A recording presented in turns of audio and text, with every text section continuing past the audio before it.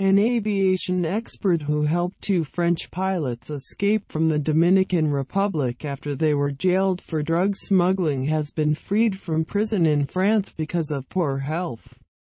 Christophe Naudin, 55, was released on Saturday so that he could undergo care in hospital and rest, according to his lawyer, Stephen Monod. He had also become eligible for release for good conduct.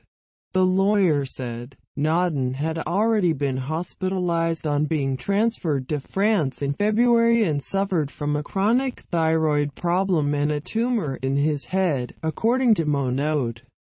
He was sentenced to 5 years in prison in the Dominican Republic in 2016 for helping two French pilots, Bruno Odios and Pascal Faure, flee the country while they were awaiting appeal against 20-year sentences. In a case that became known as Air Cocaine, the pair were detained aboard a private plane they had been hired to fly. It was found to be carrying 680 kilos of cocaine, but they denied knowing of the drug's presence. Naudin was part of a group, including French National Front MEP Aymeric Chaupret, who helped them escape to France, where they were later imprisoned. He was picked up in Egypt in 2016 and extradited to the Dominican Republic to stand trial.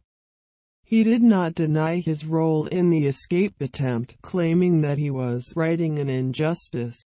Thank you for listening to my channel. Please subscribe for get hot news in the world.